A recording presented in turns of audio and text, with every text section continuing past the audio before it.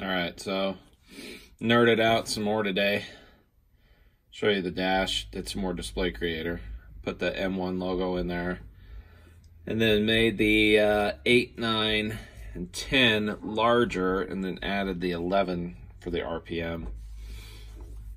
Also changed out the logo in the bottom left from CPR, or from Cody Phillips Racing to the CPR. And then instead of GPS speed, we now have ground speed. I also added the CO2 line pressure so I can see that on my race screen, just to make sure that the bottle's open before we make a pass.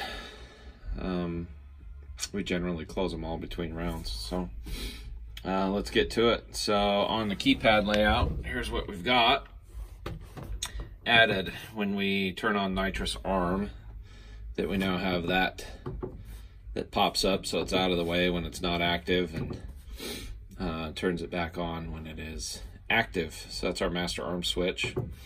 Another thing I did is sometimes we're in the staging lanes for a long time, so we lose nitrous bottle pressure because the heater's off. Generally it'll just hit 900 or 950 and then turn off automatically in the M1, but I wanted to create an override for it. So if I hold this down for, it's like five seconds, it'll turn on this nitrous over here.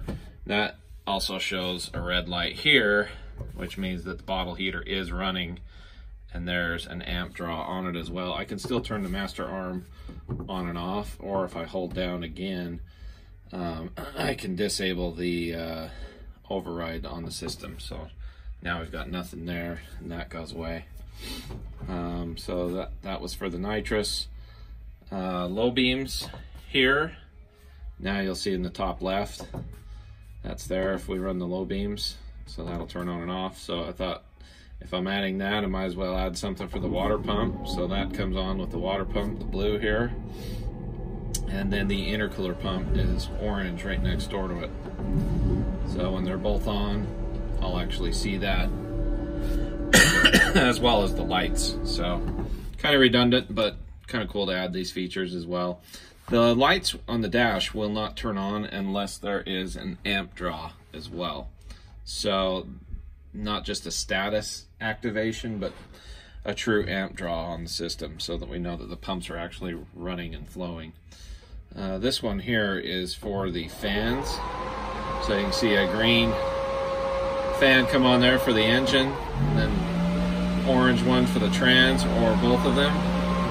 Well, those are also tied into amperage, so I'll know if they're actually drawing current or just not just the status of them being turned on. So as before, we've always got our launch RPM. We can adjust that on the fly here. As you can see, that just rolls through a bunch of settings that we've got in the M1. Nitrous pressure will be there, as well as lambda. So now there's no mistakes. Make sure that the nitrous master arm is on there. One other thing I did today, you see this orange light here above alarm.